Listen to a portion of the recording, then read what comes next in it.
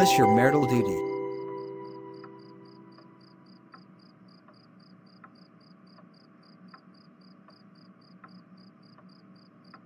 But you said you have an important meeting and that you came only to take your document. Come, I will go later.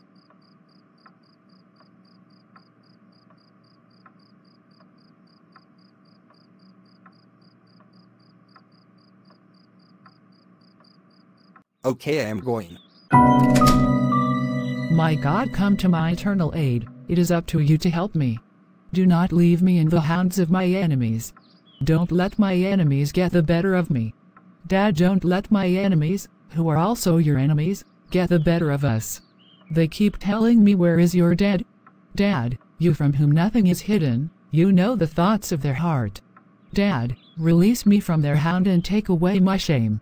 Do not abandon me, Lord, for you are all that I have and all that I am. You are my only support and strength. The Bible states in Psalm 25, verse 3 that everything that hopes in you will not be confused. Dad, I hope in you, I have put all my trust in you. I won't be confused. Make me firm, steadfast, and persevering. I refuse to give up, to let go, because I know that the tragedy of my life, through your grace, will become for me an extraordinary blessing and a great testimony. Dad, it's not easy at all, it's very painful, but I know that I will come out of this situation victorious. Without hate, without bitterness, without sickness, without depression, without anxiety, without injury. But I will come out filled with love, forgiveness, humility, joy, wisdom, spiritual maturity, compassion, honor, and promotion. The Bible states in Psalm 12:1, God is my deliverance. I will be full of confidence and I will not fear anything, because the Lord is my strength and the subject of my praise. He saved me. Dad, you are my deliverance and I am full of confidence in you. Dad, protect him and takes care of him. Make him see the light through your light, according to Psalm 36, verse 10. Dad, I am not going to tell you to forgive him his sins, but I am asking you to forgive us our sins, because you have made us one being. Cleanse us from all iniquity in the name of Jesus. Amen.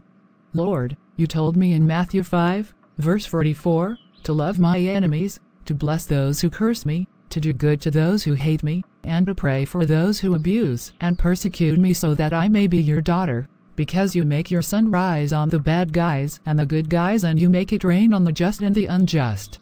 Dad, I forgive my mother-in-law and Julie. I'm asking you to forgive them because they don't know what they're doing. May the Holy Spirit meet them so that they may give their lives to Jesus and be saved. Dad, I know that you love them, and all my enemies, give everyone the grace to be saved in the name of Jesus. Amen. Thank you, Dad, for listening and fulfilling me. Thank you, Holy Spirit, for your support. In the name of Jesus, I prayed. Amen. Good evening, my darling. How are you, Julie? Have you had a nice day? Good evening, my love. I am better. The doctor prescribed a few products that I took. He also gave me injections. I feel much better. It's going to be fine, sweetie. Courage. Julie, what did the doctor say to you specifically? What is the problem? What did the doctor diagnose? Jerry, I have very good news for you. You are going to be a dad. Jerry, I am pregnant. Wow! Julie, are you telling me the truth? It's not possible. I'm going to be a dad. Julie, what you're telling me, it is true. Jerry, I'm telling you the truth. The papers are in a handbag. You can also call the doctor for confirmation. I am pregnant and I am going to give you a pretty boy.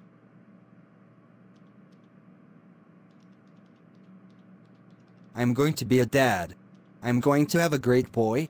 I am very happy. Thanks, sweetie. I'm going to tell my mom.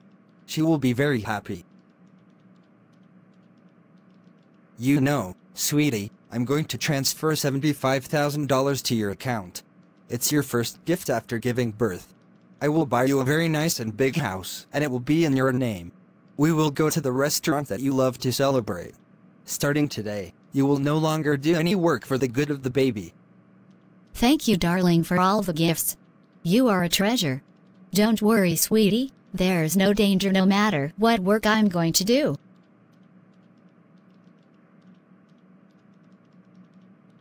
Tomorrow, I will go see the doctor personally for more explanations and recommendations if possible.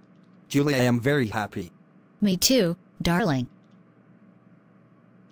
Lord, I don't feel well at all. I feel weak and just sleeping a lot. I have to go see the doctor. I won't be able to go to work this morning. I'm going to call them to ask for permission. Lord, thank you for your protection and help. Thanks for watching over me all night. I'm putting the day back in your hands. Protect me. I also entrust Jerry to you. Take care of him in the name of Jesus, I prayed. Amen. Holy Spirit, take me to the hospital, strengthen me and help me in the name of Jesus. Amen. Hello, madam. How are you? And your husband? Doctor, I am well by the grace of God as well as my husband. Doctor, for some time now, I have not felt well at all. I am weak and very tired. I sleep a lot without being satisfied. I am really weird. I'm going to examine you and see what happens. We are going to do some analysis and an ultrasound also at the base of all this. We will make a diagnosis. Okay, thank you, doctor. The nurse will take samples from you and take you to the ultrasound room. While waiting for the results, we are going to give you some products. You will be accommodated in suite 215. Okay, thank you, doctor. Please, doctor, what are the results? Hope there is nothing serious. No, madam, don't worry, it's nothing serious. Congratulations, madam, you are going to become a mom, doctor. What did you just say? I did not quite understand. Please, madam. You are pregnant and everything is fine. There is absolutely no problem. You were carrying a 16-week pregnancy. They were triplets. I couldn't detect the sexes. We'll see him at your next appointment. Congratulations, really. Your God is great and amazing. I am going to prescribe some products to strengthen you. See you in 2 weeks. Okay, thanks for everything, doctor. God bless you. I think I'm going to leave. Goodbye, doctor, and see you in 2 weeks. Good evening, Mrs. Mirail. How are you? Are you sick? What is wrong? Your voice on the phone is not what I am used to hearing. I arrived as soon as I could. Good evening, Victor. Thanks for coming, Victor. I don't know where to start. What is going on? It's still Victor? No, Victor. God remembered me in my pain. The eternal God Almighty, who remembered Sarah, Elizabeth, remembered me too. The eternal God, who is the same today, yesterday, and forever, remembered me. The one and only God of triumph remembered me. He who does not lie has shown me his fidelity and kindness. Victor, God removed my shame. I am 16 weeks pregnant. Oh, it's not possible. Thank you, Lord. Glory to God. Glory to God. Glory to God. Lord, you are all-powerful. You shut the mouth to anyone who made fun of your daughter. You deployed your powerful hand to give your daughter victory. I give you honor and magnificence. You are the one, the true and the only God that I will worship and serve all my life. My house and I will serve you and honor you forever. Wow! Great, great, extraordinary. Tell me, Mirail, how did that happen? Where did you see Jerry? 4 months ago, Jerry came over here to get some documents. That was the day that he asked me to fulfill my conjugal duty, my duty as a wife. I did not refuse. I did not reject him because the Bible states in 1 Corinthians 7, verse 3-5. Let the husband give his wife what she owes and let the wife do the same to her husband. The wife does not have authority over her own body, but it is the husband, and in the same way the husband does not have authority over his own body, but it is the woman. My body does not belong to me, but it belongs to Jerry. I have no authority over my body. I obeyed God, His word, despite everything I went through, despite my pain. Here is the result. Ultrasound showed that they are triplets. I don't know how to thank the Lord for this grace He has given me. Victor, I am moved and overwhelmed. It is not possible. It is a very big miracle. If you refused to give yourself to Jerry that day because of Jerry's bad behavior, today you wouldn't be pregnant. If you had said no because of the pain you are going through, it would be over for you. You will have missed your blessing. God has planned and fixed this day for you, for your miracle and for your fulfillment. If you refused and reject your husband because of everything he is doing, if you had pushed him away, you would have missed your miracle. Whatever situations we are going through, we need to have a good attitude, walk according to God's word, otherwise we will miss the miracle. With each passing day, we need to be ready to receive God's grace and blessing.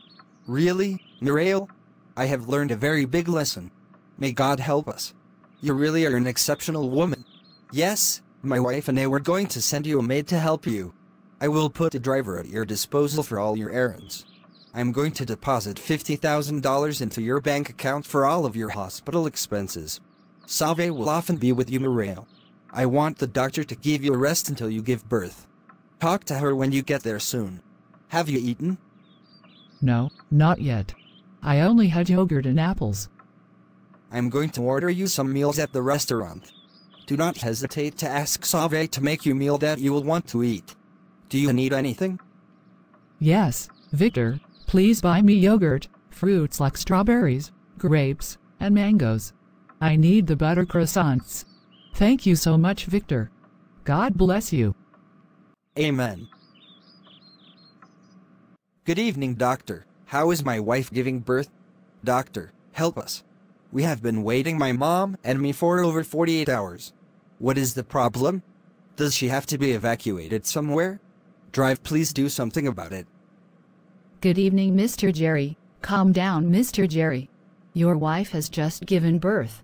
The birth was very difficult, but thank God we were able to avoid the worst. Your wife gave birth to a pretty boy. I am blessed. I am a dad. It's great. Can I see my wife and the baby? No, not yet. You are going to wait a bit because your wife is very tired and she needs to rest. We gave her a few products. She is asleep right now. The baby was transferred to pediatric resuscitation. There is nothing to worry about. All is well. Okay, got it. Thank you so much, doctor. I can go take a shower and come back. It's not a problem at all. You can even rest and come back tomorrow. I see that you are very tired, especially since you have been awake for several days. Before you left, we are going to take a blood sample from you because we may need it for the baby. The nurse will take you to the sample room. I need to do an emergency C-section. I think I'll leave. Goodbye, doctor, and thank you very much. Good morning, doctor. I am very well, doctor. I have had a good rest. I have to go to work. But I came this morning to get news about my wife and my son before going to work. How are they doing? They are doing great. Your wife has woken up and she is fine. As for your son, we were unable to use the blood that we took from you. We did a lot of tests yesterday and we found that your blood and your son's blood are incompatible. Mr. Jerry, excuse me for what I am about to say. I really doubt that you are the real daddy of the baby. I would advise you to do a DNA. We need blood for the baby urgently. At the moment we use some products, and these products, we cannot use them for more than a month, because it is not possible. I am dreaming or what? I can't believe it. It's unthinkable. Mr. Jerry, don't freak yourself out. Maybe we were the ones who made mistakes. Keep calm and talk to your wife calmly. Drive, it is not possible. Is my wife cheating on me? This baby is not mine. Mr. Jerry, keep calm and talk to your wife calmly. Mr. Jerry, keep calm and talk to your wife calmly. Hello, Julie, darling. How are you? Hi, Jerry, sweetie, I'm fine. I feel much better. Where is the baby? I haven't seen him yet. How is he doing? Who does he look like? The baby is fine. He is in pediatrics for whatever. You'll see him later. Jerry, I am so happy for our son. It is wonderful that we both have a child. It's great. You are very happy for your son and not for our son. But Jerry, why do you say my son? It's your son. Muriel, who is the father of your child? How can you ask me who is the father of my child? Are you not the daddy? Don't I live with you? Isn't you my husband? What is this stupid question you're asking me? You are the real daddy of this kid. I don't know where you got this nonsense from instead of thanking me for giving you a child. You're here talking nonsense. I took away your shame. You've never been a dad in your whole life, and you never will be if I didn't know you. Your barren and useless wife was unable to give you a child during the 20 years of marriage. I am only giving you a child in 3 years of relationship. You are not thanking me. Jerry, you are very ungrateful. Julie, you're sick. You're crazy. You need psychiatrists. Your infidelity makes your head spin. Beware if you mention my wife again. You are a light-hearted woman, an infidel. Jerry, you're not normal. You have a mental disorder. You're not stable. Julie, if you don't tell the truth, your son is going to die. We need his dad to take care of him. If you really love your son, you better tell the truth, otherwise your son is going to die. You think I'm stupid, backward. I'm going to leave you here with your baby. Call his dad to come and take responsibility, because I overdid it. Jerry, forgive me, Jerry, please. I cheated on you. You're not the baby's daddy. His dad is called Gilles and we are together. It's been 5 years. When I met you, I kept seeing him. Forgive me, don't give up on me. I love you, Jerry. You're sick. Despite everything I did for you and your parents, you dared to betray me. You had the nerve to bring me another man's pregnancy. You are cynical and selfish. You only thought about yourself alone. Have you only thought about your best interests? You didn't think about me or the child. You don't know the pain you're putting the child into. You're more than a murderer. Goodbye, Julian. Be careful if you come home or call me. Forgive me, Jerry. Don't let me down. Don't leave me. Nonsense. Because of you, I left my wife behind. I made her suffer. You wanted to take advantage of me. You failed. Julie. What am I going to do without you? Don't leave me. Nonsense. I never want to see you again. Good morning, Mr. Chairman and CEO. Hello, Secretary. What do you want? Please, CEO, there is a very serious and urgent problem. We have just been told that the 2 boats that transport our goods have been hijacked by pirates, and we can no longer find their trace despite all the sacrifices that the specialized services have made. The search is continuing, and we will have news in 2 weeks at the latest. If they can spot them. If not, they can't do anything for us anymore. Oh well, that is not possible. What is going on? Call me the General Manager. Please, Mr. CEO. The Director General went to see the port services for more information. Okay, got it. Thanks! Ask the Director to come see me when he returns. Okay, sir. Message received. Thanks. God, help me, I'm finished. Forgive me because I have sinned terribly against you. Help. Help. I accused you. I dishonored my wife. I humiliated her. I destroyed my life. Help. Help, Dad, I'm begging you. I'm the prodigal child coming home. Help, Dad, and pity me. I ask for your mercy, your forgiveness in the name of Jesus. Amen. Brothers and sisters, part 4 of this video is coming. Brothers and sisters, that's it all for this video. If you liked this video, feel free to like it, comment and share around you so that many souls be saved and restored. And don't forget to subscribe to the Sentinel channel so you don't miss any of our upcoming videos. God bless you.